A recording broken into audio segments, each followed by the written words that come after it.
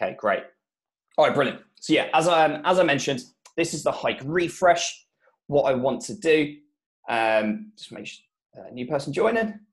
I'm going to run through a refresh of the main hike features. Some of you may already be aware of these features, but what this is going to do is it's going to just give you an update on any new tweaks that we've done or any of the latest features, and then just a refresh to make sure that you're getting the most out of the platform as a whole. So hopefully you can all see my screen okay. Nadia, feel free to unmute yourself and jump in if something goes horribly wrong. So yeah, as you can see here, we've got the dashboard. The dashboard really just has top level stats from each of the different sections. So I'm not going to run through this in much detail. The one thing I would say is that at the bottom, we've usually got some resources and some tips. So do check this out. We've got a blog post, Facebook group, the latest video that we have on our YouTube, our Vimeo channel. So yeah, do check that out. All right, great. So I'm going to run through first the strategy features. So hike roughly breaks down to 3 parts, just like an SEO campaign. You've got the first part, which is just building an SEO strategy. So this will be the same no matter what form of business or marketing you're in. First, you need to decide, okay, what is it that you want to achieve? What's your target? What's the goals? What's the strategy you want to be? So that's what I'm going to run through first, which is the strategy. The next part following that, you've got the actions, which is where you actually implement that strategy. That's how the action engine is going to help. A couple of extra things, really mainly ongoing SEO, a bit more specific to backlinks and local, and then reporting. So that's the third part really of a successful SEO campaign is, okay, how am I doing? How are we performing SEO-wise? What's working? What's not? Where do I need to focus my time and energy? Okay, so great. Let's go through the strategy features. I'm gonna whistle through these quite quickly. So the first part is keywords. I actually had a message from someone yesterday about want to make sure that they're getting the most out of this. I'm going to post some resources up on the Facebook group really over the next few days and next week as well about how to do really good keyword research. So do keep an eye out for that. And if you're not a member of the Facebook group, do join. It's called Hike SEO for Startups. So make sure you join that. So there's 3 ways that you can find keywords in Hike, right? And this is going to help you to populate a list of phrases that you want to target and get to the top of Google for, because this is what your customers are searching for, right? So first off, enter a phrase at the top. We call it a seed keyword. And if you click this button here, you can filter your results. So if you search this, click on this, sorry, what it does is it shows you all of your previous searches that you've done here previously. So if I click on SEO tools, for example, it filters these for all of the keywords that Hike brought back as related suggestions around SEO tools. So again, if you click on that, you can see now that the source has changed to SEO tools. And I can see all the different variations. So you want to be looking for the relevance of these keywords. How relevant are they? So for example, one I always show is it usually says free SEO tools. We're not free. We don't have a free tool. We have a free SEO report, but not a free tool. So it wouldn't be something we'd optimize for. So even though it might be listed here, it's not relevant. So you do want to also look at the relevance of these keywords. You want to look at search volume. What's the opportunity size of that? And then priority. So priority is really just to look, okay, I've got a couple of keywords here that I like. They've got similar search volume. Which one should I go for? Because priority is going to take into consideration the competitiveness and your achievability for that. You can look at existing keywords. So keywords you already rank for by clicking this. One little tip, if you hover over the button, it will show you where you rank for that keyword. So you can see we're at position 32 for that. And you can see competitor keywords. This is based on the competitors that you add into Hike. But I'm going to go into this in a bit more detail in the competition section, because I actually like to look in there to do my keyword research for competitors. And clear filters there. Find a keyword that you like, click the plus button, adds it into this list. So this is really, really important, right? Because this is where Hike gets everything from, right? You're telling Hike, hey Hike, these are the keywords I want you to help me to get to the top of Google. So that's going to be really important. So if you haven't done for a while, come back to this section and review these chosen keywords. Review your keyword research. You've probably learned stuff over maybe the last few months, last couple of months, maybe the last 6 months, more about the business, more about your customers, more about what works, what doesn't, and do some new keyword research. You'll find that you'll discover some new phrases, and then you can start to optimize them. Okay, great. I'm going to move on from here. As I mentioned before, I'm going to go quite quickly through this. So if you've got any questions, put them in the chat. Nadia will get back to you and we'll answer them at the end. Next up is sitemap. So sitemap is, we haven't really made too many tweaks to this, so there's not really much to say.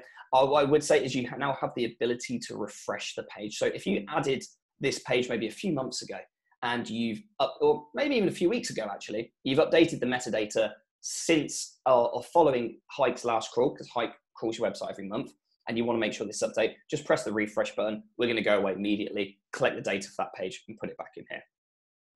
As before, make sure that you're adding the most relevant keywords to here. If you click on here and you've got some leftover keywords, what you really want to be thinking about is, do I have pages on the website that we can use to optimize these keywords? If not, we have to create a new page. And you can tell Hike that you're going to create a new page, right? So you need to check this little box. So let's say I'm going to create a new page. And it really doesn't matter what you put in here. The whole point is that you're telling Hike, hey, I'm going to create a page. You know, this might be the URL, this might not be the URL, but I'm going to tell you that I'm going to create it. So then I can assign this keyword to it. And then Hike remembers that. And then in your actions, it's going to go, hey, Andy, remember you said you were going to create this new page to optimize this keyword? Don't forget. And then you tell Hike what the page is, and then Hike's then going to come up with the recommendations to help you optimize that keyword even better. So yeah, all fairly straightforward as it was before. Make sure you're using that new page feature. You have the ability to export this. So there's a lot more export functionality within the platform now that we released over the last few months. Super relevant more for if you're looking after, if this isn't perhaps your website, maybe you're looking after it for someone else, you're an agency, then you can export it and send it to your clients. Makes that communication a lot easier. All right, great. I'm going to go on to the next bit is content. Again, content hasn't really updated too much. And so if you guys have already used this, then you're already familiar with how this works. One of the couple of tips that I would do whenever we add, whether it's for ourselves or for one of the Hike users that get in contact, whenever we add a title to the scrapboard, we always edit the title. So I click edit title and I make a little note about what keyword it is that I'm choosing this blog post for. Because half of the win you can get from a blog post is that it's supporting you the keywords that you're going for across your website. So this blog post title here, right, how does local SEO benefit small business? That's going to help our small business keywords. So when I write that blog post, I'm going to make sure that I'm going to interlink to my small business SEO page where I'm trying to optimize for small business SEO software. So then I know that, oh yeah, this is the blog title that's going to help, and it's going to create that. And I can make sure that I'm creating enough blog titles to support all of my keywords, right? Each of the different keyword topics I'm going for. So that's a little tip that we do. Another thing is make sure that you use this drag and drop feature to put them in the order of the ones that you want to do, you want to prioritize. Because Hike then uses this in the action. So when you get an action saying, hey, you need to write a blog post about this, and you haven't done it yet, it's going to work from the top downwards. So yeah, make sure that you're doing that as well. Right, I'll just quickly go to the helping you find new content topics. So click that button, it's going to take you through to this section. Obviously, you can add a new search. It's going to bring back content suggestions for you to write blog posts about. So all that's fairly straightforward. I'm not going to go into that into too much detail. Something that a lot of people miss is this little competition button here. If you click this button, what it's going to do is it's going to pull through all of the competitors that you've added into Hike, which we're going to run through in a second, all of the blog post keywords that they rank for. So this is the demo accounts. We've got a real variety of websites. So Salt Dog Cycling is something we've added into the competition tool to show one of our demos. But you can see here, that was a competitor for someone that we did a demo for. And you know, one of the keywords that they rank for, that they write on their blog, is how to install a bike rack on a car. So this is a really good way of actually seeing what my competitors doing and how are they getting traffic from their blog. And you can do a bit of research and go, actually, I could create a blog post around this. So that's a great content idea. I should create something similar or better than my competitor, right? That's the key. Create something better, and then you're gonna rank above them, which typically isn't too hard, because most people throw out blog content without really doing it very well. All right, great. Next, I'm going to move on to competition. So the competition bit's one of my personal favorite parts of Hike. Add in the competitors. So remember, within your account, you get 3 credits every month. So what 3 credits allows you to do is either A, add 3 new websites in. So you might want to go, actually, I want to know how these guys are doing for SEO. I want to know how these guys are doing for SEO. I'm going to add them in and I'll get all of their ranking keywords, etc., etc. But what it also allows you to do is you go into settings, you can use those credits to refresh the data of reports, competitors you've already got in Hike, right? So I can refresh all of these, because what something important to note is that when you run these, when I add a competitor, it takes a snapshot there and then of all the keywords they rank for there, all of this data at that point. It doesn't update constantly. If you wanted to get if I wanted to get the most freshest data for moz.com in here, I'd need to refresh that order and use one of my credits. So you get 3 every single month. But if you want to just run an ad hoc one and you've used up your 3 credits, then they're just £1 or $1 each. Okay, great. So yeah, one of the things that I like to do for this, whether it's for my own website, here's another quick tip. You always have your own website in here. So in the drop down, it's always got your own website's data, which is really handy, because then you can see, okay, well, what's all the keywords that we rank for that I wasn't even aware of? Traffic, backlinks, blog content ideas, etc. One of the things that I like to do, whether it's for my own website or looking at a competitor, is to see what's the low hanging fruit. So typically, I'll filter by search volume, and I'll go, because at the top, these are the keywords with the biggest search volume. So these are the ones where if you get to page 1, position 1, they're going to drive the most amount of traffic. And let's see where we are. And what I am looking to see is if this number is between somewhere of 5 to 20, that means that they're not in the first 4 positions. They're at the bottom of half page 1, or they're on page 2. They're the low hanging fruit. They're the ones where it's like, you're almost on page 1, but you're not quite there. So it might be like, actually, we need to optimize for this better. So I can spot here, Stripe search. That's interesting. It's pulling through one of this. So let's say I wanted to go for that for a keyword. I could go, right, okay, I'm going to go back to Hike. I'm going to add it into my keywords. On the sitemap page, I'm going to assign it to this. And then Hike's going to give me recommendations to how to improve this SEO, so I can get this from 22 onto page 1 and take advantage of, the 1,300 people a month that search for that. So that's only monthly, right? So you want to times that by 12 to get the annual number of people, because that's what Google do. They take the annual, they divide it by 12. They don't factor in seasonality here. It's just a flat number every month. So yeah, that's one of my favorite things. Alternatively, what I'll do is I'll filter by position, and I'll go, okay, right, these are the ones I'm position 5 down. Okay, which are the ones I really need to focus on? And then if I'm looking at competitors, I'll often look, at the page that's ranking. So if you click on it, you can bring up the page and go, okay, what is it about my competitor's page that's doing well? So I can look at things like images, word count, the optimization of their page title, their H1s, etc., etc. Really, really nice bit of competitor research there. Cool. I'm going to move swiftly on. Local. So before I go into actions, local. So hopefully you guys have seen this, and hopefully you've added this. What the local section does is it helps you to optimize the Google My Business listing for a business. So the Google My Business listing is what appears in the Google Maps results. Whether that's in the Google search results, you get that little snack pack. They call it the snack pack, or the local 3-pack. I can't even say it, it's too many words. You get 3 results. So my favorite example, if you search something like Plumber London, typically before you get the websites, you'll get the little map pack. Now, if you want to get to the top of that, you have to optimize your Google My Business listing.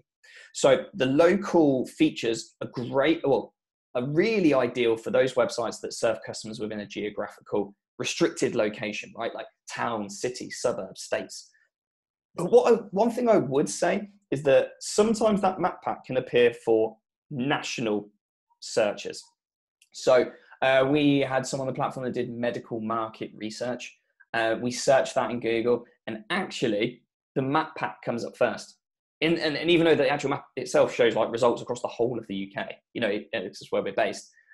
So actually they're the top of Google, right? Not the websites below, it's those guys. So you want to be checking to make sure that, for your keywords, when you search them in Google, you might not think the map, map's relevant for you or local's relevant for you, but actually it might be really relevant for you. And it's probably just a good idea to do anyway. You'll want to make sure that the directory listings for your business are completely, correct. So if anyone's trying to visit you, anyone's trying to visit you, or they're trying to ring you, or they're trying to, get your contact details, it's all correct. It's really important just from a business point of view. So I'm not going to go too much detail, but you've got the listing optimizer, which helps you optimize your Google My Business listing. I think everyone should do that, whether or not they're local.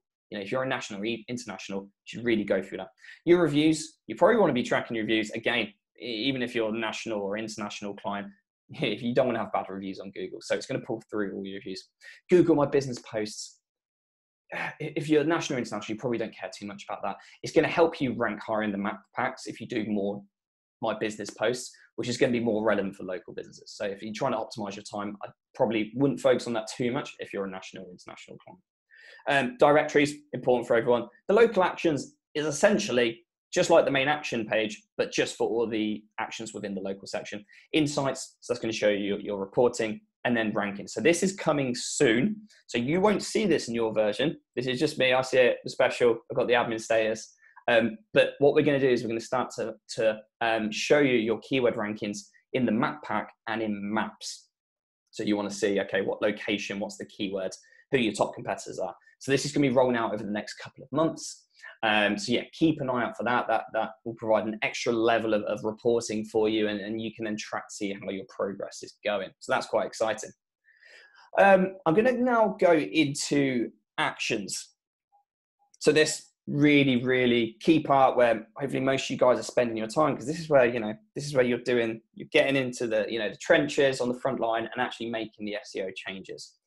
So first things first, go into settings, make sure you've set your hours per month to how much time you want to be spending on the SEO that month.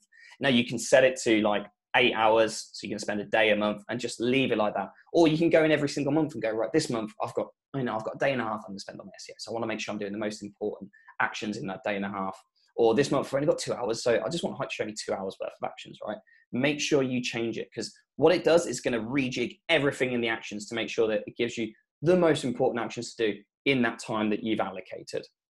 So we'll go through that in a second. This is quite a key part. Pages found, so it's hidden within the settings part. But if you click on here for view pages, what it's going to do is it's going to show you every page that our crawler has found when crawling your website. And it's going to show you the response code. It's going to give you details about that page itself. But have a quick look on here, because what you might find is, like, I was doing this for a customer previously, and there are pages on there like a Hello World page or a duplicate homepage that the customer wasn't even aware of. So sometimes one of my big advice, if you've seen any of my webinars or any of the posts on Facebook, is to do a site search in Google, like site code on them, put in your domain. Really handy for spotting pages you didn't know were there. This is another way of doing it, right? This is everything that Hike's found. And you can go, oh, that page isn't meant to be there. Hike's not meant to find that. And bear in mind, whatever we see, Google sees, because we pretend we're Googlebot. So do bear that in mind. Also, you can spot 301s, 404s, 500 server errors. So it can alert you to a bigger issue. They will be pulled through into your actions, but still sometimes it's good just to have an overview of it, just looking at that data. So let's go back to the actions. So yeah, you're going to get all your different actions. You're going to get the progress bar at the top. This is based on the amount of time you've allocated. So if you've allocated 2 hours and you've done an hour that month, it'll be 50%. If you've done an hour but you've allocated 10 hours, it's going to show 10%. So you want to keep an eye on that. It's a good accountability exercise as well to do that. So work your way through the actions. There's going to be all different types of actions. You're going to have a time estimates. You've got the color priority level as well. So red means it's high priority. High priority is basically, this is a quick win action. Yellow is going to be moderate priority. Not that it's not going to have a big SEO impact, but the SEO impact from it is going to take a little bit longer to kick in. So it's not going to be like you make a change now and you can see results in the next few weeks. It's going to be something you're going to do more longer term. Create a piece of content, backlinks, for example. Green is low priority, which just means it's a real long-term action. You still want to be working through those, which are important, but they're not going to have your quick bang for your buck. So yeah, work your way through this. I'm not going to go into too much detail here. You've got these tabs at the top. View text items will show you all of the actions items we checked on that page. Good to do a bit of an audit analysis. You can hide all actions on the page. You can complete them all if you don't want to do it one by one. So have a look through there. A couple of extra bits. You've got view actions by priority, which is basically just going to show you all of your actions. So on this page, it's restricted to the amount of hours that you put in. If you click either of these, so if I click view actions by type, it's going to show you all of the actions Hike's found, across all of the categories. So even if, you want to do even more than what Hike's suggesting because of your hourly restriction, this is going to show you it all.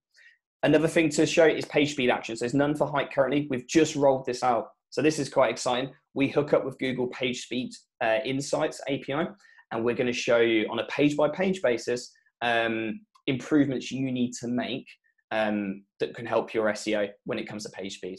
So have a look out for those. In true typical Hike fashion, we've made sure that the how to do it tab, so how you actually implement that, is as simple as possible. So most of the time we're recommending plugins for the most popular CMS platforms, because that's going to be how you're going to get the impact that you need to get from improving page speed. And it's a really simple way of doing it. So keep an eye out for those. That's going to help you with page speed, which again is going to help your SEO, which is awesome. Okay, I'm going to move on from here because I can see the time. Backlinks. Cool. So we've got 4 tabs within backlinks.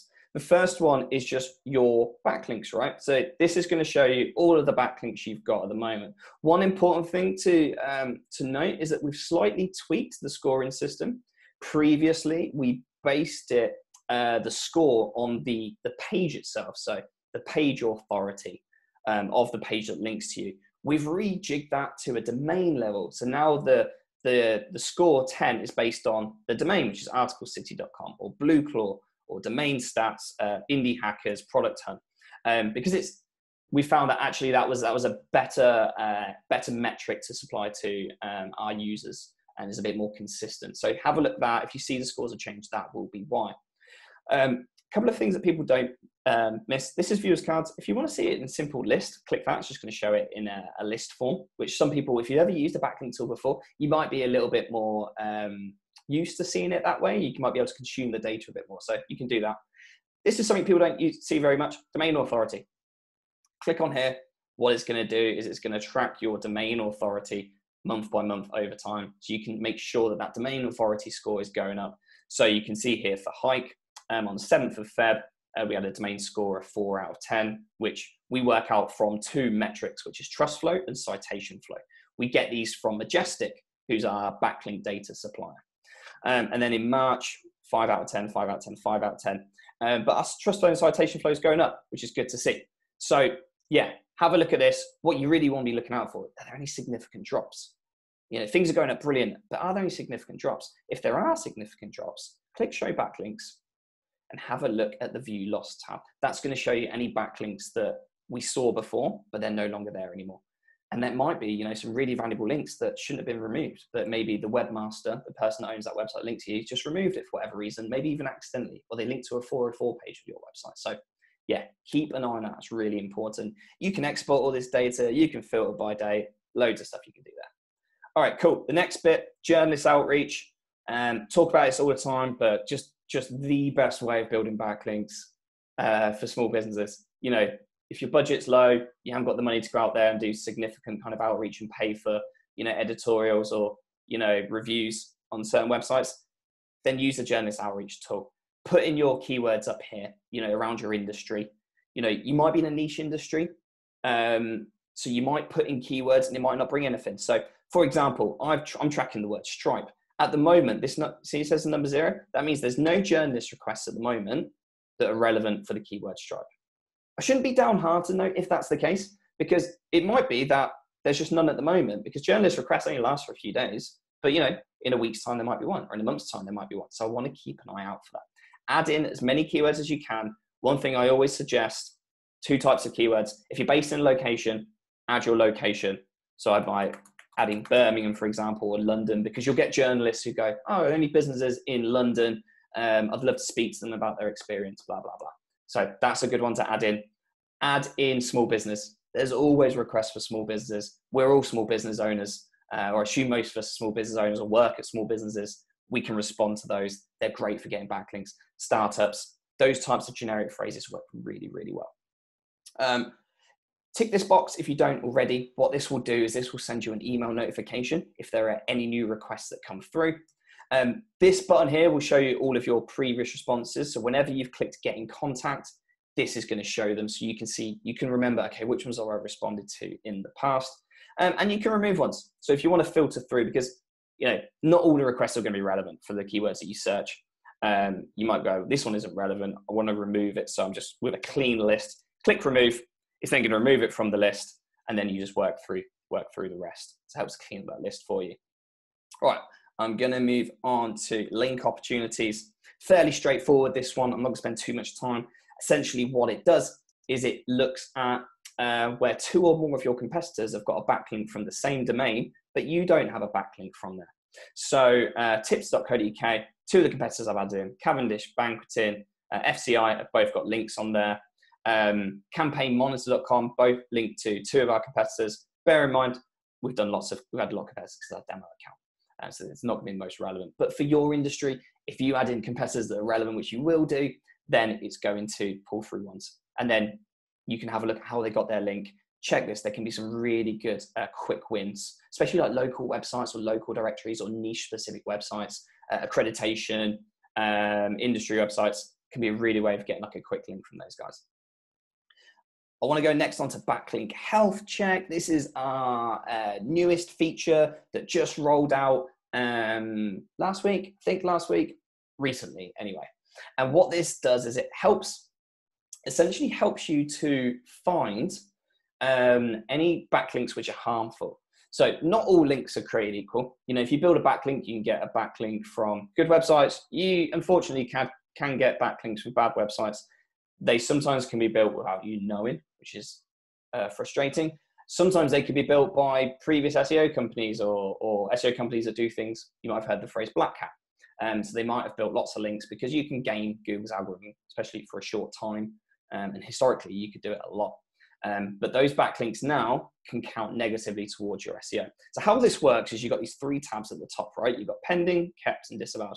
Now, what pending is going to show is it's going to show you any backlinks that have got a low score, so a low domain authority score. So bad backlinks typically have a low domain authority. However, not all backlinks that have a low domain authority are harmful. So what you wouldn't want to do is go, okay, this one's got 1, I want to disavow it. This one's got 1, I want to disavow it. This one's got 1, I want to disavow it. You'll want to review these to see if they are dodgy. So if I click on here, okay, it's successful marketing news page. I'm going to quickly click on here to see if this is harmful at all. And I'm looking for triggers to see if there's anything here that screams to me like this was a page that was just created to sell links and it's very, very spammy. So I've got chat box. That's a good thing. It's powered by a particular person. It looks quite nice. I've got some nice blog posts on here. It's all looking nice. I've got nice images. This doesn't look like this was created just for the purpose of SEO. There's a lot going on. They've got a nice footer down here. They've got a privacy policy of terms of use. Without doing too much for the initial things, look, that one's looking okay. So what I would do here is I'd click keep. But if we go to disavowed, I'll show you a couple of examples of the ones that we've disavowed.